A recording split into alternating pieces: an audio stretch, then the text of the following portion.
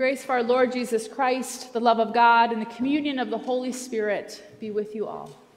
And also with you.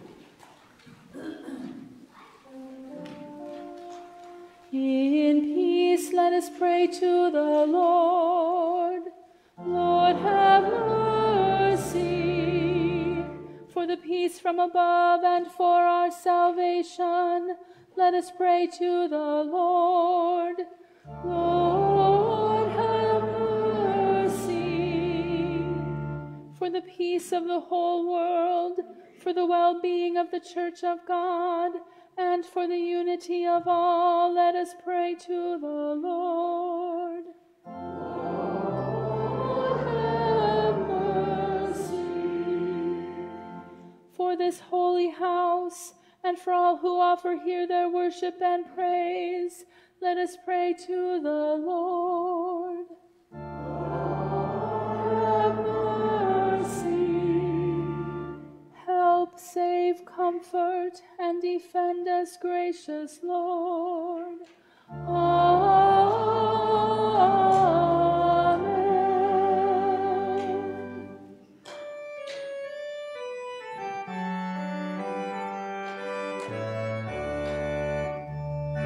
This is the feast of victory for our God. Alleluia, alleluia, alleluia. Worthy is Christ the Lamb who was slain, whose blood set us free to be people of God. This is a feast, victory for our God. Alleluia, alleluia, alleluia. Our riches, wisdom, and strength, and honor, and blessing, and glory are His. This is the feast, victory for our God. Alleluia, alleluia, alleluia. Sing with all the people of God, and join in the hymn of all creation.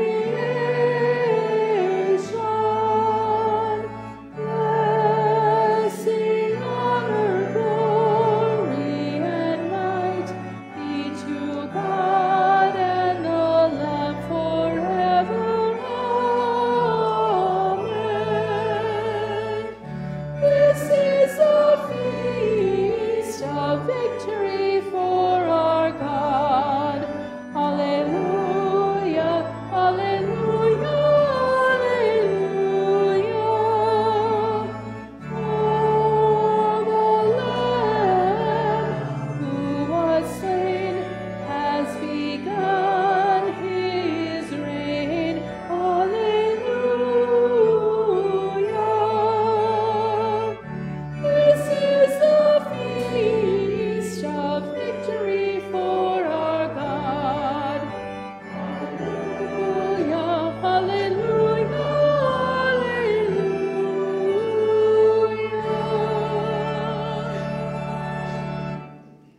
Let us pray. O God, our shepherd, you know your sheep by name, and lead us to safety through the valleys of death. Guide us by your voice, that we may walk in certainty and security to the joyous feast prepared in your house. This we pray through Jesus Christ, our Savior and Lord, who lives and reigns with you in the Holy Spirit, one God, now and forever. Amen. You may be seated, and I invite the kids to join me up front.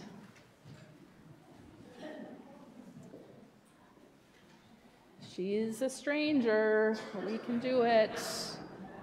Good morning. Did you bring an animal with you today? Who is that? Woo, we got a unicorn. All right. Good morning. How are you all? You're amazing.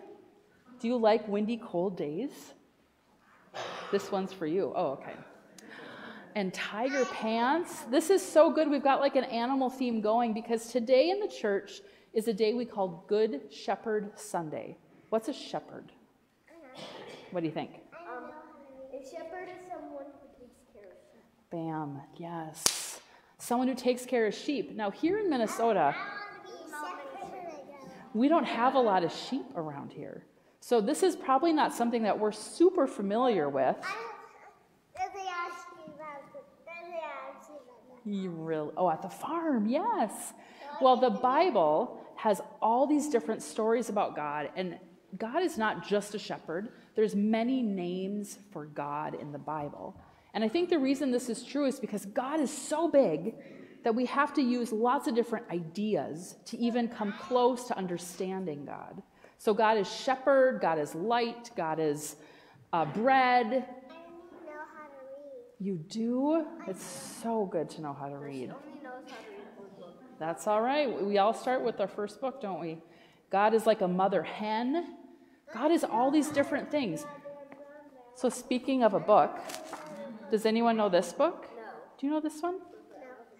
Okay. I do have an animal theme going on because technically I am an animal in real life. Well, that's so true. We're all creatures, aren't we? We're apes. Okay, I want to read to you a little bit from this book called The Runaway Bunny. This is one of my most favorite books. I want you to listen for what the mother bunny does. And I'm going to ask you a question at the end, so you got to pay attention. Once there was a little bunny who wanted to run away. So he said to his mother, "I'm running away." "If you run away," says the mother, "I will run after you, for you are my little bunny." "If you run after me," said the little bunny, "I will become a fish in a trout stream, and I will swim away from you." "If you become a fish in the trout stream," said his mother, "I will become a fisherman, and I will fish for you." Look at the mother bunny. Look at her. She's a fisherman. She's albino because her eyes are like Well, you can look after church. "If you become a fisherman," says the little bunny, "then I will become a rock on a mountain high above you." "If you become a rock on a mountain high above me," said his mother, "I will be a mountain climber, and I will climb to wherever you are." That mother bunny is willing to do a lot of things here. "If you become a mountain climber," says the little bunny, "I will be a crocus in a hidden garden." "If you become a crocus in a hidden garden," said his mother, "I will be a gardener, and I will find you." This is my favorite picture. It looks like spring, which may never actually come to Minnesota this year. Just in case we all need some hope. Okay. It will come. It just, you don't know what hits you. Okay, I love that hope. Thank you. Okay, now I'm going to skip to the end, and you can look at the pages I skipped at the end of church if you'd like to come and borrow my book. So then the little bunny says, "Well, if you're going to become all those things, then I will become a little boy and run into a house." "If you become a little boy and run into a house," says the mother bunny, "I will become your mother, and I will catch you in my arms and hug you." That's my favorite picture, which will probably happen when I get home. Yeah, I love that. "Shucks," says the bunny, "I might as well stay right where I am and be your little bunny." And so he did. "Have a carrot," says Mother Bunny. And that's the end. There they are. Yes. So I think that Mother Bunny is just like how God loves us. Sometimes we need a shepherd. Sometimes we need light. Sometimes we need bread. Sometimes we need someone to tell us to shape up. And God becomes what we need, and that's how God loves us. God doesn't say you need to be someone different than you are. His love is inevitable. God's love is inevitably coming towards us all the time. Isn't that amazing? Just like the mother bunny. Thanks for coming and reading a book with me. Does Pastor Molly usually say a prayer with you before you go back? Yes. Okay, let's do that. Do you do a repeating prayer? Yeah. Okay. After me. Do the big people help us? Yes. Okay. All right, let's pray. Pray. Dear God, Dear God, thank you for your love that comes in all shapes and sizes. You love us just as we are. Just as we are. And so we say thank you. Amen. Amen. You can head on back. Thanks for coming up.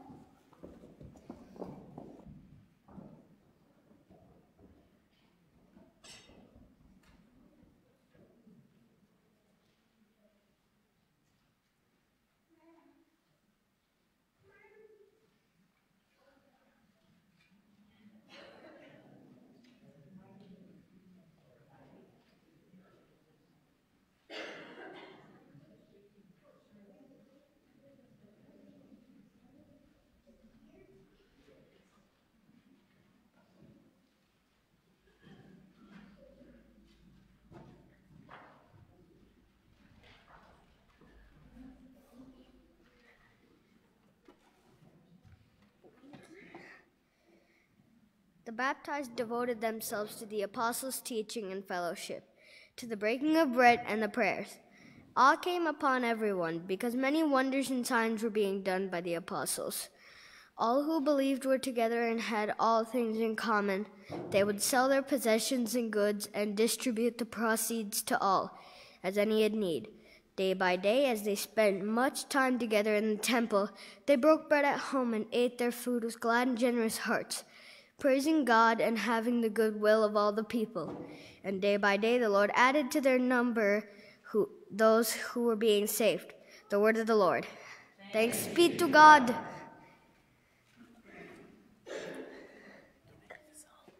Yes, sir. Thank you. Charlie, come back.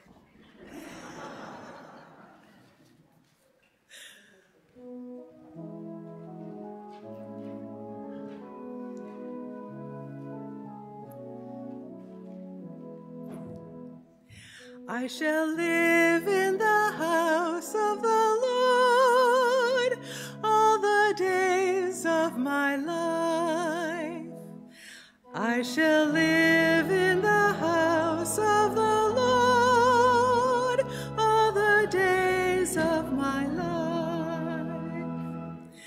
The Lord is my shepherd, there is nothing I shall want. Fresh and green are the pastures where he gives me repose. Near restful waters he leads me, he revives my soul. I shall live in the house of the Lord all the days of my life. He guides me along the right path for the sake of his name. Though I walk in the valley of the shadow of death, no evil would I fear, for you are with me. Your crook and your staff will give me comfort. I shall live in the house of the Lord all the days of my life. You have prepared a table before me in the sight of my foes. My head you have anointed with oil. My cup is overflowing. I shall live in the house of the Lord all the days of my life. Surely goodness and mercy shall follow me all the days of my life. In the Lord's own house shall I dwell for the length of days unending. I shall live in the house of the Lord all the days of my life.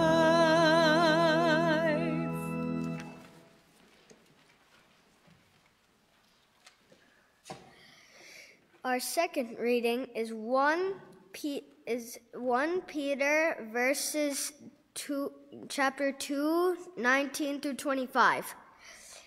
It is credit to you if, being aware of God, you endure pain while suffering unjustly.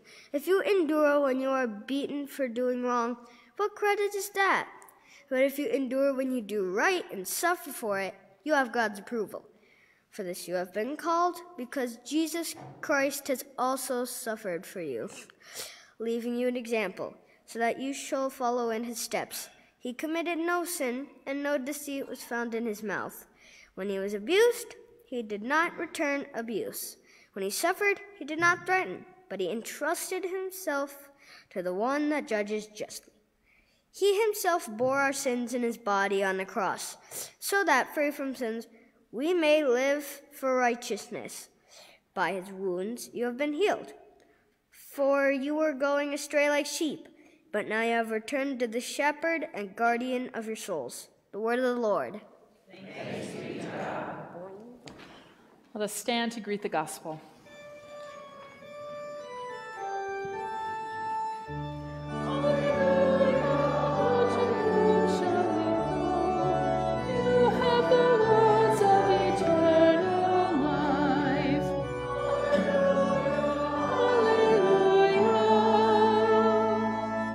Holy Gospel according to John. Jesus said, "Very truly I tell you, anyone who does not enter the sheepfold by the gate, but climbs in by another way is a thief and a bandit. The one who enters by the gate is the shepherd of the sheep. The gatekeeper opens the gate for him, and the sheep hear his voice. He calls his own sheep by name and leads them out. When he has brought out all his own, he goes ahead of them, and the sheep follow him because they know his voice. They will not follow a stranger, but they will run from him because they do not know the voice of the stranger." Jesus used this figure of speech with them, but they did not understand what he was saying to them. So Jesus again said to them, "Very truly I tell you, I am the gate for the sheep. All who come before me are thieves and bandits, but the sheep does not listen to them. I am the gate. Whoever enters by me will be saved and will come in and go out and find pasture. The thief comes only to steal and kill and destroy. I came that they might have life and have it abundantly." This is the gospel of the Lord. Praise to you, O Christ.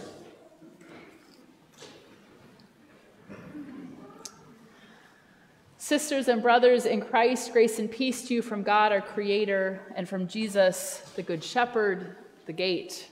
Amen. This Sunday, rather than dwelling too hard into the gospel, I want to take us back to Psalm 23, a passage I hope you've heard before, maybe even many, many times before. I currently serve as a hospice chaplain, and Psalm 23 is easily the most used scripture that we turn to when facing end of life or the need to encourage the sick or the grieving. Psalm 23 is perhaps the most one-size-fits-all kind of living word. There are times when I hear this psalm and it's calming and inspiring. There's other times when I pick up on the large arc of a person's life, journeying through all of those different seasons and God being present every time. This week, however, the Spirit surprised me by drawing me towards verse 5, evoking this feeling of being very vulnerable, exposed even. Maybe that's one of the reasons why there are so many mentions of sheep and shepherds and gates in the Bible. Hebrew Bible, New Testament, it's all over. Jesus sure liked that image too. Maybe that's the common thread there is, though we are slow to admit it, we are vulnerable like those sheep, prone to wander, in need of some gentle guidance or not so gentle prodding to get us back on the right path. Children of God, we need guidance and wisdom of a shepherd to lead us through a life of risk and fear.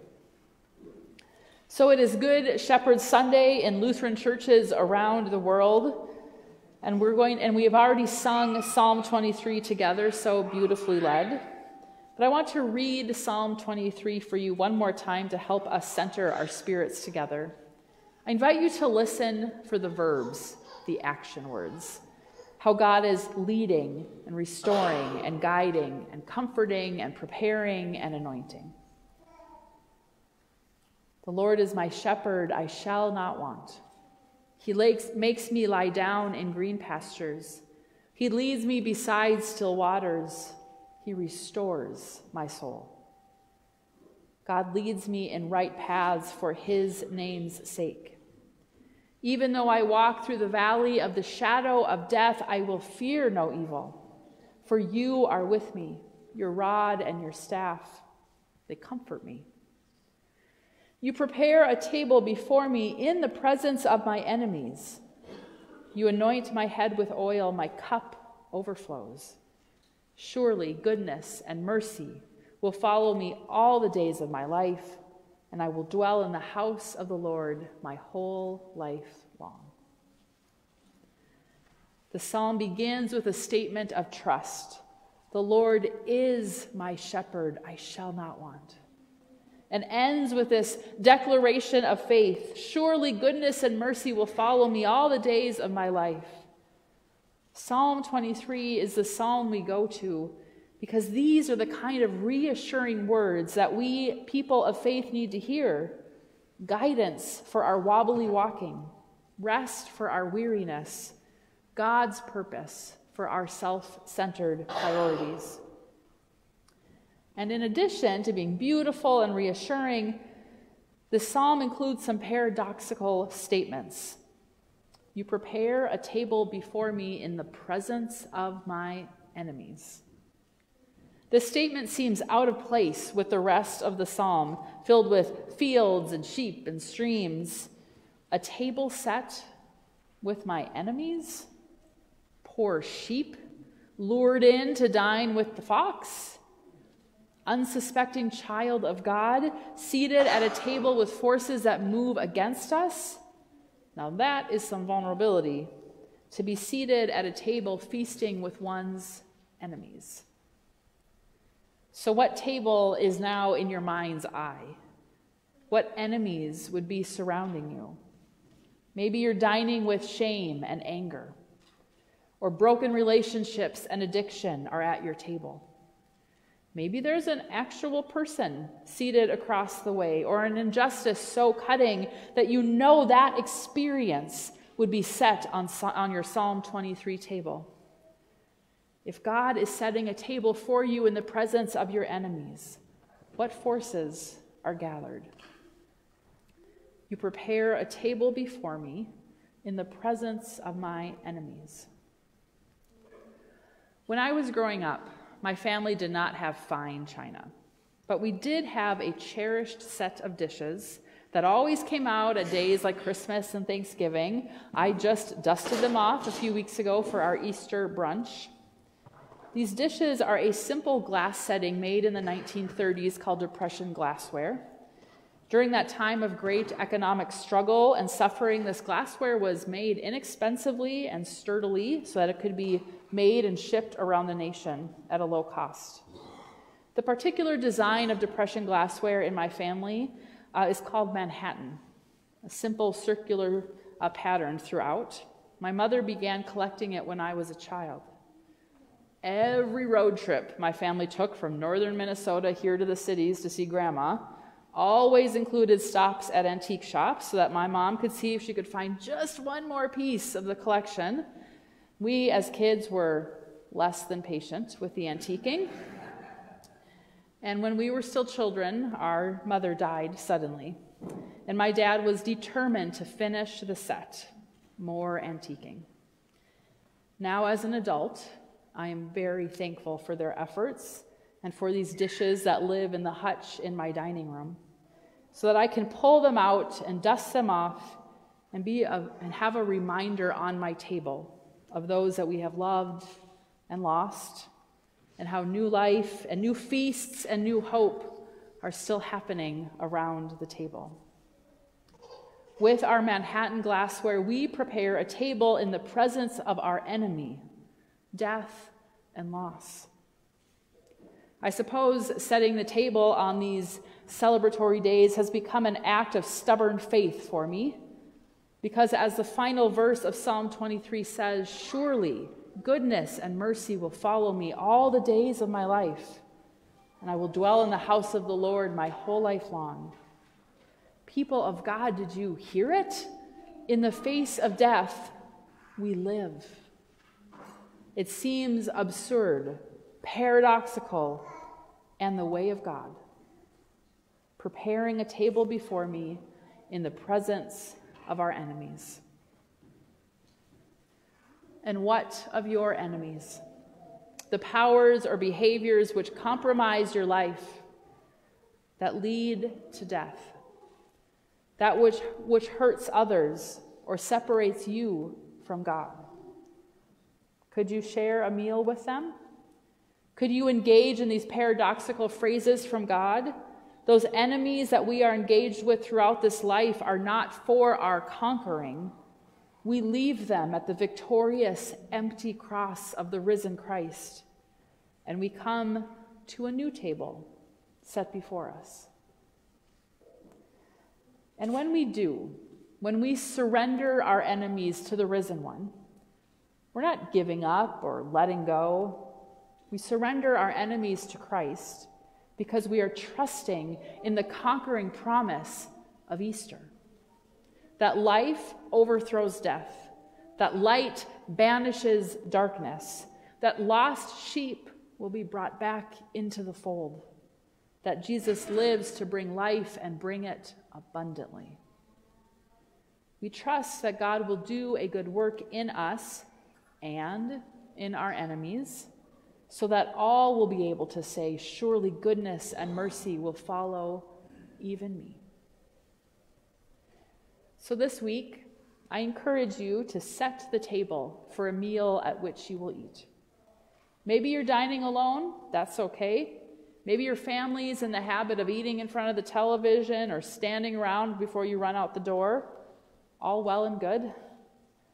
But I encourage you to take time to embody Psalm 23, verse 5 especially. Prepare your table.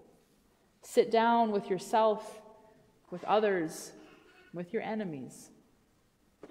And be present at your table and remember Jesus, who stands up to our enemies and the powers of death in this world and conquers through love. Is victorious through mercy so strong and so wide that it encompasses all of who we are, even our worst inner enemies. Be present at your table and remember Jesus, who prepares this table through the enemy we will all face one day, the enemy of death. Remember the promise of this Easter season, which sets the table with mercy and goodness in the house of the Lord forever. Take heart, you sheep. We are cared for by the Good Shepherd, who leads us and comforts us, and we are loved by the one who empowers us to face our enemies with love. Thanks be to God, the Good Shepherd. Amen.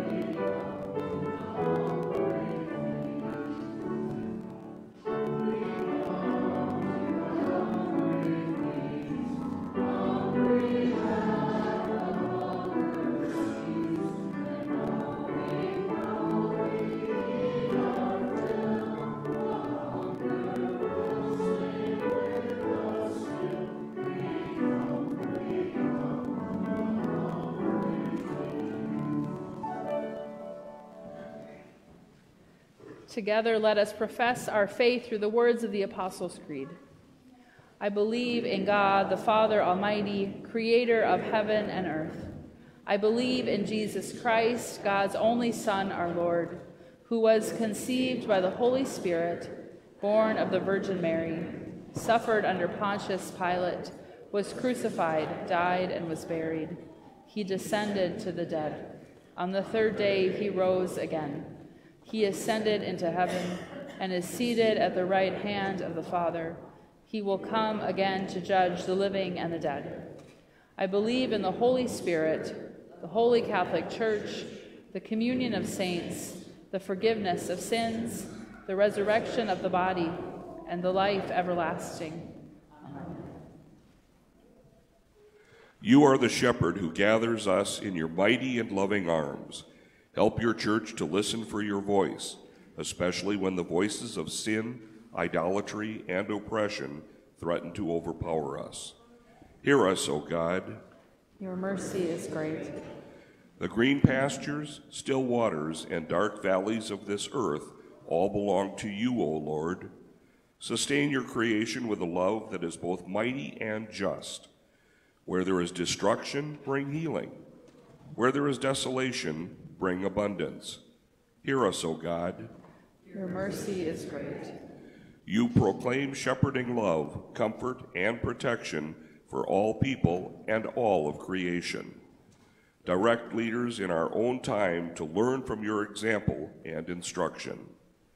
Give them servant hearts that they generously seek the good of all. Hear us, O God.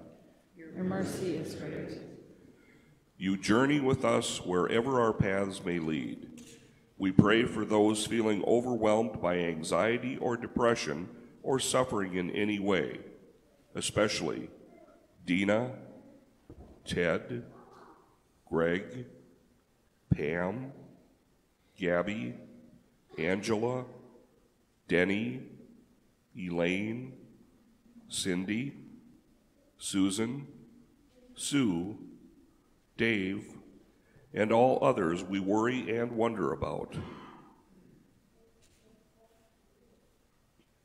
Hear us, O God. Your mercy is great. You are the sheep gate that gives safety to your beloved flock. Provide protection for refugees, victims of domestic violence, those who are imprisoned, and all people who are vulnerable to violence and mistreatment. Hear us, O God. Your mercy is great. We pray for the health and well-being of our brothers and sisters in Tanzania. In this world that can feel so big, hold us all together. Hear us, O God. Your mercy is great. Rejoicing in the victory of Christ's resurrection, we lift our prayers and praise to you, Almighty and eternal God, through Jesus Christ, our risen Lord. The peace of Christ be with you all. Please share a sign of Christ's peace with others.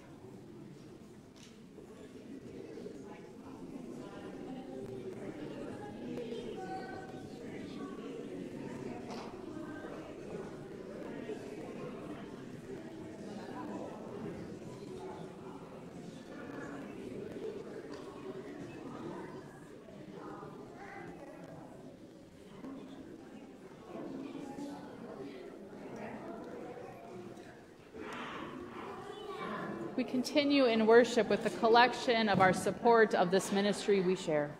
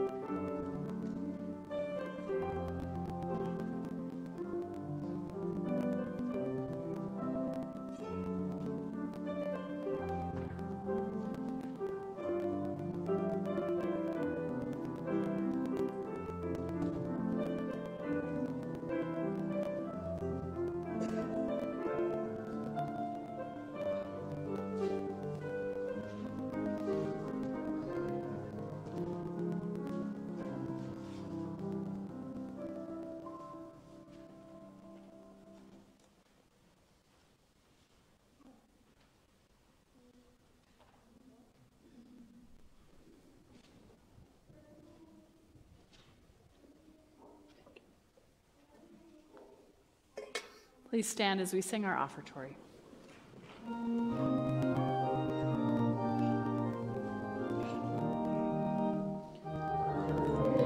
Yours be fruitful, Lord, and fill to the brim our cup of blessing. Gather harvest from the seeds that were sown, and we may fed with the bread of wine.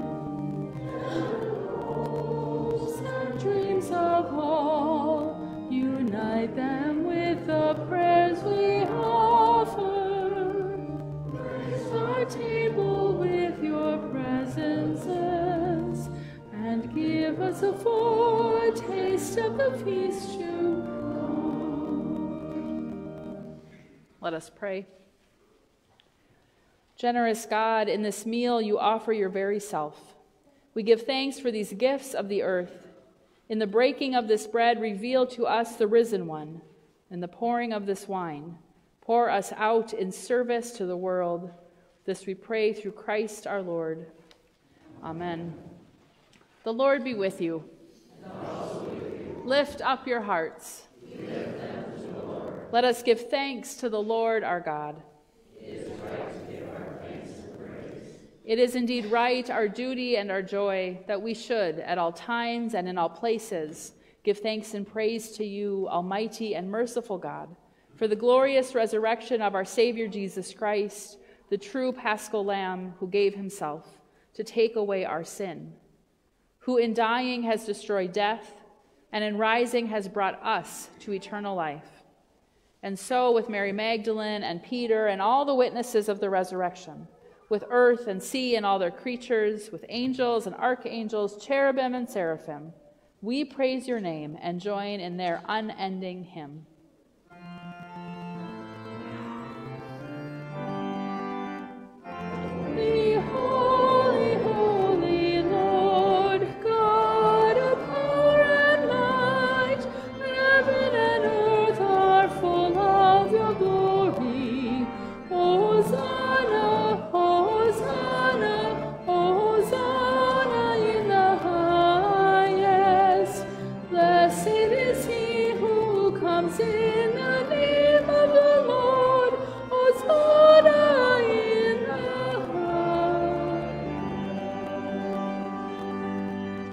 The night in which he was betrayed, our Lord Jesus took bread, blessed it, broke it, and gave it to his disciples, saying, "Take and eat.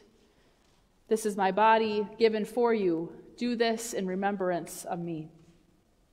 And again after supper he took the cup, gave thanks, and gave it for all to drink, saying, "This cup is the new covenant of my blood, shed for you and for all people.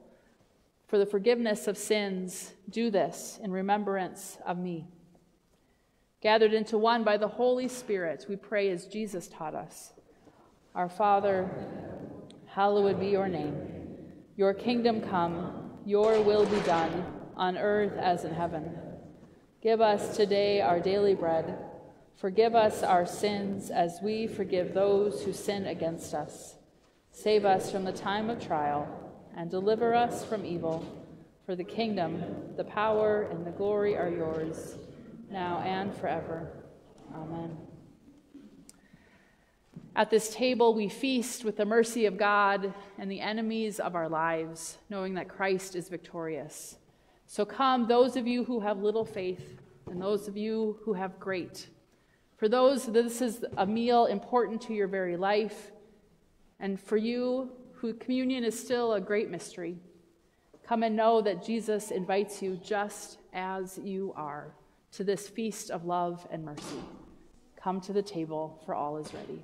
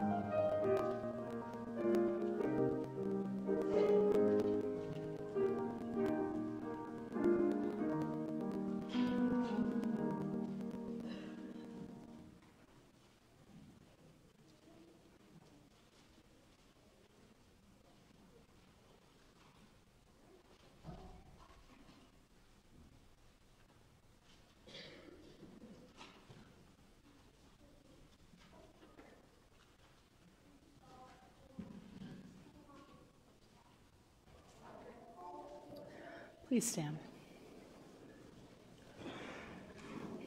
Now may the body and blood of our Lord and Savior Jesus Christ strengthen you and keep you in grace now and forever. Amen. Let us pray. Gracious God, in you we live and move and have our being. With your word and this meal of grace, you have nourished our life together. Strengthen us to show your love and serve in Jesus' name. Amen. The God of all who raised Jesus from the dead, bless you in the power of the Holy Spirit to live as a new creation. Amen. Let us sing.